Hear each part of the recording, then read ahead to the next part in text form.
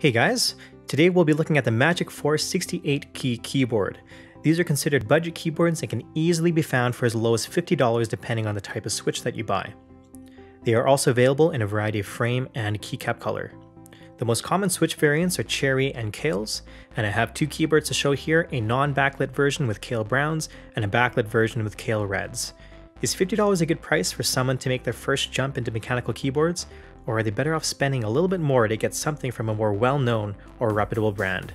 Let's find out.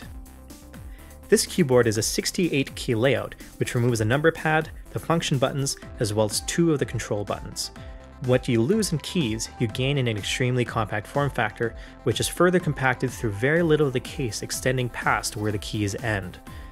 This makes this keyboard very easy to fit into a bag for transport. I will talk more about the key layout later in the video.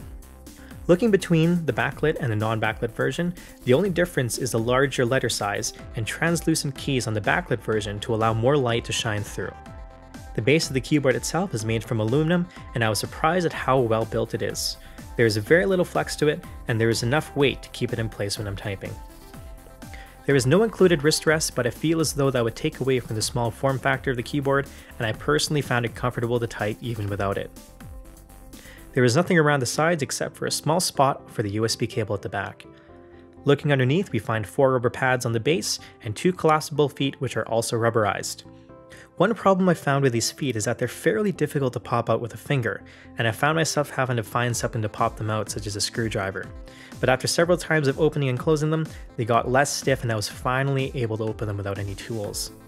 This keyboard connects via a removable USB mini connection, which is very nice to see, and there is an included matching USB cable in the box. On the backlit version, there is also a dip switch selector which will change the functions of some of the keys, as well as disable the Windows button. One of the changes that I made was flipping switch 2, which switches the Windows button and function button in order to prevent accidentally pressing the Windows button while in a game. This is a really great function, but I wonder why this isn't on the non-backlit version. Would have been nice to have it on both. Moving on to the front side of the keyboard, let's talk about the layout. As I said before, this is a 68-key layout, but even though you're missing quite a few number of keys, like many other compact keyboards, the missing keys are accessible through use of the function button. For example, the function button plus the numbers will give you access to the function buttons F1 through F12. Function plus page up and down will give you the home and end buttons, which were the missing control buttons that we had. They also include shortcuts to media control, calculator, menu, as well as print screen, scroll lock, and pause.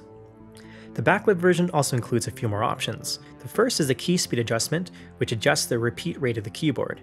There is also a button on Q which will switch the escape and tilde buttons. Like the dip switches, why these buttons are missing on the non-backlit version, I'm not 100% sure, and it would have been nice to see them on both. I'm not really sure if this is the case with all backlit or non-backlit models, or if it's just the version that I bought, so make sure to double check before you buy. The other function buttons on the backlit version are the controls to control the light settings, which are found on the arrow keys. This keyboard has 2 lighting modes. Up and down will adjust a solid backlight with up to 9 levels of illumination including off. Left and right will control a breathing mode and includes 3 rates of breathing: slow,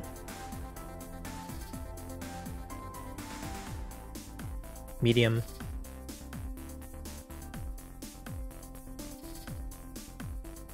and fast.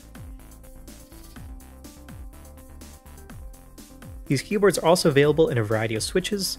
The ones that I went for are kale reds on the backlit and kale browns on the non-backlit. Kale switches usually follow cherry switches in their naming scheme for switch types, whether linear, tactile, or clicky, but there can be variances in properties such as weight.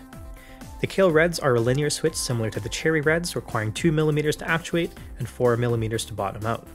The kales, however, require 50 grams of force to actuate compared to the cherries, which require 45, so they're just slightly heavier. The kale browns are a tactile switch compared to the cherry browns. They do, however, require 60 grams of actuation force compared to the cherry browns, which only require 45. This is a fairly large difference, which is definitely noticeable when typing. And finally, here's a typing test on both of these keyboards using the H5 zoom placed about 1 foot away.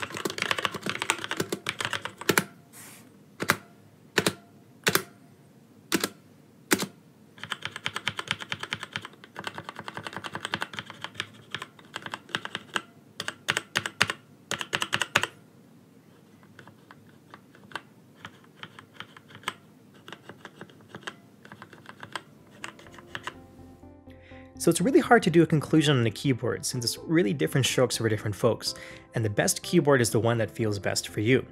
But if my thoughts carry any weight to them whatsoever, these keyboards are amazing for the price, and they were a great introduction into mechanical keyboards without investing over $100. They're built incredibly well, and kill switches do feel better than what other people might say. But if you do want a cherry variant, those are available, albeit with a higher price tag. The USB cable is also detachable, which is great to see. You also need to consider the pros and cons of a smaller size keyboard.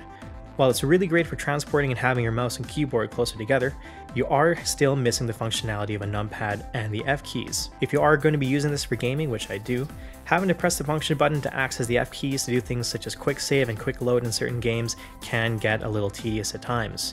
But for typing, I absolutely love the Kale Browns.